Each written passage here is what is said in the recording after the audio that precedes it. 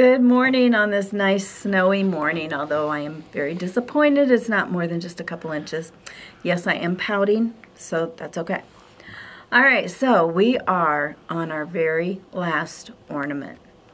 If you have kept up with this, you have 12 ornaments to hang on your tree. And if you haven't, you still have 11 more months to get them done for Christmas this year.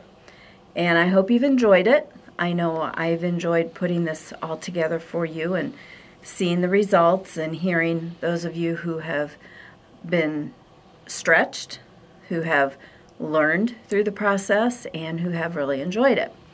So today's ornament comes from Sewing Snowmen. I have snow in the mind. And this is the spool snowman, and he is so cute. I think I've probably said all of these are my favorite, but I would have to say this one is about the cutest. I love the measuring tape ribbon at the bottom.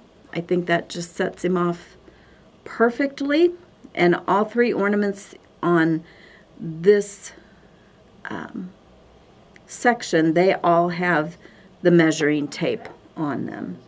And there's a thimble and another spool of thread. But by now, he is not going to surprise you with any special stitches. So this is what your kit is going to look like when you get it.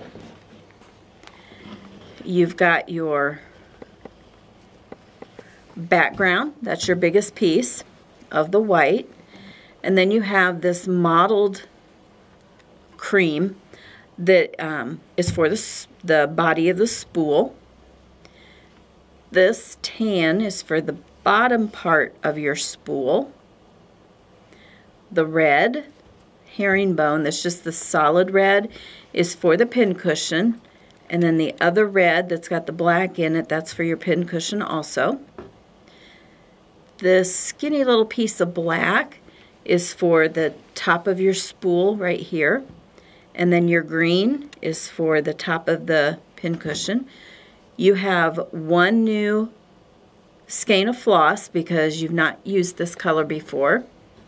Your piece of ribbon. Your buttons. You've got 4 buttons. And your twine for the hanger. Now, there's only 2 stitches in this one. You have your blanket stitch, which is around all of your pieces. And then his mouth right here, you may think that's a little complicated, but all it is 2 rows of a chain stitch. And then your little straight stitches on either side of his mouth. And that's it. So by now you should be able to whip this little guy out in no time at all. Like I said, he's one of my favorites. So have fun making him. And you have a book now that has a bunch of other ornaments that you can make to go along with these. So you could really fill an entire tree with these wool ornaments. So I've been thinking, we have Birdie's Year that starts next month, which is kind of a bigger project, and it may scare some of you who are just beginning in wool. So I've been kind of thinking about that, toying around with some thoughts and ideas. And I've come up with 2 options. We will still go ahead and start Birdie's Year in February. We do still have spaces in that, so if you're interested in doing that, you can do either 12 small wall hangings, or you can do a full quilt.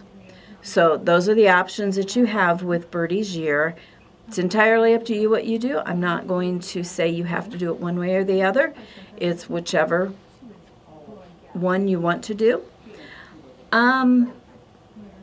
I've been giving some thought to smaller projects that would be along the same lines as the ornaments. However, I can't decide. I've kind of taken a poll here in the office, and it's going both ways. So I need your help. If you want a second option in wool, I would be happy to do one, but I need you to tell me what you want to do. I have discovered just the other day They are 6.5 by 9.5 oval. They call them mug rugs, but you can use them for a candle mat or really whatever you want to use them for, and they are adorable. They are from Shabby Fabrics, and that would be one that we could do for 12 months, or we can do 12 pin cushions. I have kind of mapped out which pin cushions I would do.